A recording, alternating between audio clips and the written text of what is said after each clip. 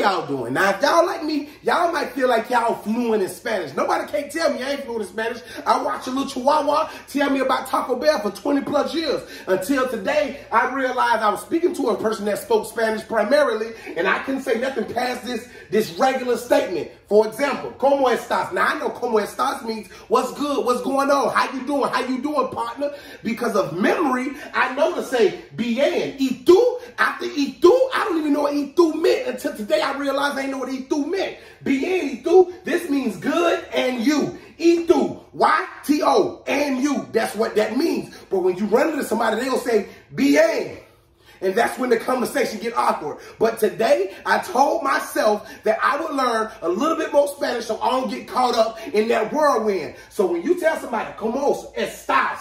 Bien. Now, bien might look like being a bein. Don't get confused because bein is leg for German. So if you somebody say bien y tú, this is what you can say to make yourself seem more Spanish speaking. Now, when you find yourself caught up after that y tú, bien y tú, this is how you can play it off. I just learned this today. So when somebody say that, all you got to do is say, de donde eres, Oreos.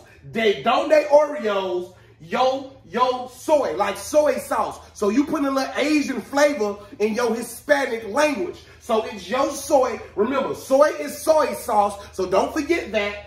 D and where you from. This space is where you from. So I tell somebody, de donde Oreos, yo soy, like soy sauce, de Immokalee, because I'm from Immokalee. And then you say E through. Now the E gonna be a Y. Don't get confused. A lot of y'all gonna get confused by seeing the E as a Y, but it's E through. Then that person gonna say, de donde Oreos, yo soy, the soy sauce, because it's an Asian culture. You got to add some Asian flame to that, make it like a creme brulee of language, and they going to say, yo soy D, and they probably from Chicago. Now, if they think they're from Chicago, check your wallets, depending on what part of Chicago they from, because Chicago don't play. And if they say, yo soy sauce, D, Connecticut, they probably from your imagination, because I don't know nobody from Connecticut. So this has been Spanish Learning Language with Josh Prey. We're going to go over what we did today. So you're going to say, ¿Cómo estás?